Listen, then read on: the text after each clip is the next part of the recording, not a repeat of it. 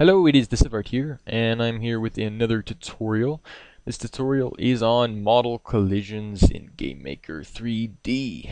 Now I know I've done this kind of before, but not as much in detail as I would have liked. I kind of just pointed to it a little bit, or just tried to use advanced functions in it. So this should hopefully be a little bit more explanatory. And I'm not going to make an entire engine for you. I'm just going to show you the functions that you can use to make your own collision engine. So we're going to be using the DLL P3DC once again because I love it, and we're going to be using a much newer version than in past videos. This will be version 6, the latest version as of right now. It works with GameMaker 8.1, and I think past versions up to GameMaker 6. So 6, 7, 8, and 8.1 should all work with this. Actually, I've even tried it with HTML5, and that works as well. So let's show you the folder we got here. So this is the download folder on the site that I'm going to link you guys to. So it comes with a whole bunch of examples. It comes up with actually 7 examples. So you're going to want to actually look at these and see how he does it, because he's a genius. I would definitely recommend you looking at all these and stuff, but since you guys seem to like video tutorials, I'm gonna show you guys the basic functions and attempt to explain them as best I can. So I've made a new game. I'm just stuck it in here as game. So the first thing you're gonna need to do is not only save your game in a folder, but also copy over the DLL, P3DC.DLL, and stick it in here. This is important. Obviously, it has to be right next to it so that the game can see it and use it. So that works. Now we also have the P3DC.gmres. This is what you can use to import all the scripts from his examples into your game, because you're definitely going to need that. So let's go into the game here, go File, Import Resources. So then we just find it, and there we go. So as we can see here, it'll tell us what all resources we want to import. He's only exported scripts, so that's the only thing we can actually import. So just hit OK. So as we can see on the left hand side here, we have way too many scripts. This may seem overwhelming. Don't worry about it. It's not. We're not actually going to use them all. You can, and in the examples he shows you how to, and it's really amazing. I love them all, but I'm just going to try to explain them as small as possible. This may be a long tutorial. So here we have the one folder called P3DC scripts. Contains everything. So let's create an object and show you the basics. So you have creation event here, and here we go. So first thing you're going to need to do with the DLL that you would not normally do in GameMaker is P3DC init. So this just initializes the DLL. It just loads it into the program and tells it, that it's there. Anyway, loads it into the program so that now we know. Now we are able to use it. So now there are 2 different things that you need to do when doing a level collide system. Is you need to load in the model normally for drawing. So say mod draw equals d3d model create. Okay. This, you've probably seen this before, so this loads in or creates a model that you can now edit. So d3d model load. Now you should know that this actually does not affect the DLL at this point. This is actually for drawing. They are quite separate. So mod draw followed by file name. So assuming I have a file in there, which I don't actually right now because this is just for example-ness. It'll just be mod level. Oh yeah, the D3D. Okay, so now that'll load in the model for drawing into the 3D game.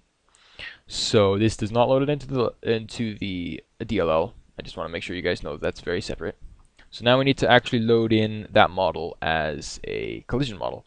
So mod call equals P3DC. This is one of the scripts we added in there.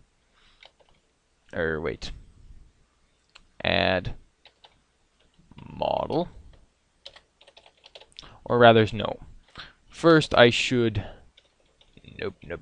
That happens after. Terribly sorry. I need to begin model first. Okay. begin model. There we go. So wait, so this is similar to D3D model create, just P3DC begin model. This just gives us a variable to work with here. So here we have some variables very similar to this one, except for instead of putting the mod call variable inside of here, it already knows it is because it's kind of like a buffer or something. Anyway, we have to put P3DC end model at the end of it. So we don't actually need to stick the variable in there. We can just add as many things as we want and then end it, and it just knows because we've initialized it. Then everything afterwards and before the end model will load into the mod call variable.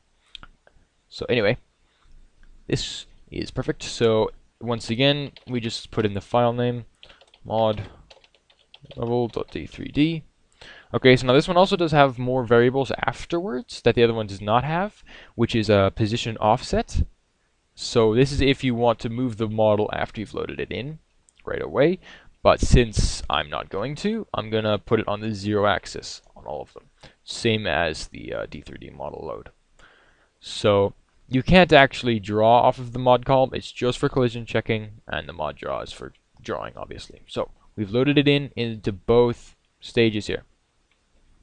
So now I'm actually going to also make a player collide model so that you can check whether you're touching it or not. So instead of P3D add model, P3DC add model, it's going to be add, I think, block. There we go. Yeah, it's block. So this one, the variables are just position, really. So we have x1 minus 5, x or y1 minus 5, z1 minus 5, and then 5 for x2, y2, and z2. So this will just add a block to the player call model. And that's it. So now we have a 5 by 5 by or 10 by 10 by 10 bounding box for our model. This is again as simple as I can possibly get it. So yes, this is just very basics collision checking here. So this is how to load in your 2 collision checking models. So now I'm going to look at how to actually check collisions now that we have them. Okay, so I'm going to, I guess, show you the scripts that they use here. So if we go into collision, we have P3DC collision check. This is basic. Okay, this is as basic as it gets. You open any one of these up, and you will see he's got a whole bunch of notes here that pretty much explain what every script does. It's amazingly handy. So here, this one, it gives the model 1 ID, which in our case would be player call, and then model 1 X, Y, and Z. So at the position of us, and then the model 2 ID, which in our case would be mod call, which would be the level model, and then its X, Y, and Z. And then it returns true if there is a collision between the 2 models, and false if there is not. That is all. It's the most simple type of collision checking you can possibly do, pretty much. So P3DC check, really. It's quite simple. Okay, so we have first one, player call. So this is our variable that we set as a player collision model. And its X and Y and Z, which will be mine X and Y and Z. And then level. Or no, wait, no, not level. Mod call. And then 0, 0, 0. Because I'm drawing the level on the 0. So this is it. That's all you do, really. It's pretty easy. So after this, so it's not gonna like significantly, it's not gonna change your movement or anything you call it after this. So like say if that equals true, then x equals x previous, or something like that. So that you get a working physics engine working, but I'm just going to show you just the functions, really. You can look at his examples. He has 7 in there, and they all explain everything. So I'm just showing you the basics. These are the important bits that you should know about the P3DC check and the initializing. These are the important bits. He has an amazing collision system set up in his examples there that you can go off of, but this is just the basics. So now also I should show you P3DC check still. This is slightly faster, only because the Model 2 ID is automatically on the 000 axis. It doesn't move them, making for much faster collisions because it's not moving the second model. It doesn't have to calculate in its new positions. Just letting you know that. So that's kind of nice. It just makes it a bit faster. Now this does support rotations and everything. It even supports splitting the model, which makes it faster, but I'm not going to show you that. That's all in his examples. I'm just going to show you the basics. So P3DC Ray. This is pretty simple as well, but still slightly more complicated, and it returns more data. So what it is it allows you to check, well, a ray cast. So you have a start position for the ray, and then a direction for the ray, and the model that it's going to hit. And if it does hit it, it'll return the distance that it hit. So it'll tell you how far away the collision is.